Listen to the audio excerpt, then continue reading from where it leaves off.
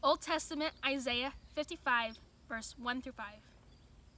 Ho, everyone who thirsts, come to the waters. And you that have no money, come buy and eat. Come buy wine and milk, without money and without price. Why do you spend your money for that which is not bread, and your labor for which does not satisfy?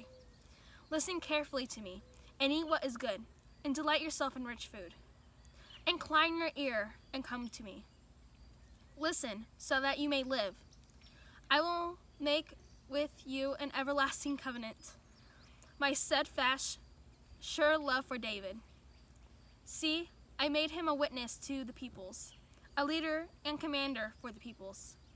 See, you shall call nations that you do not know, and nations that do not know you shall run to you. Because of the Lord your God, the Holy One of Israel, and for he has glorified you. Word of God, word of life. Thanks be to God.